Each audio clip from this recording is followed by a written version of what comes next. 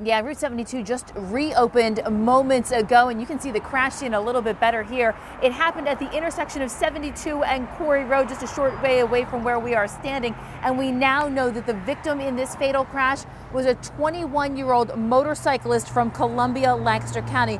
According to East Hempfield Township Police, here's what happened. About 12:30 this afternoon, 3 vehicles were involved in the crash. A motorcyclist traveling north on Route 72 and a car that was turning onto 72 from Quarry Road. A third vehicle, a Warwick Township Public Works dump truck, was also part of that crash, but after the initial crash, that 21-year-old died at the scene. The crash investigation does continue, and police are asking anyone who may have witnessed this crash to give them a call. They're still trying to figure out exactly what happened. The roadway was closed for more than 3 hours today. In East Hempfield Township, Lancaster County, and Shannon, WGAL News 8.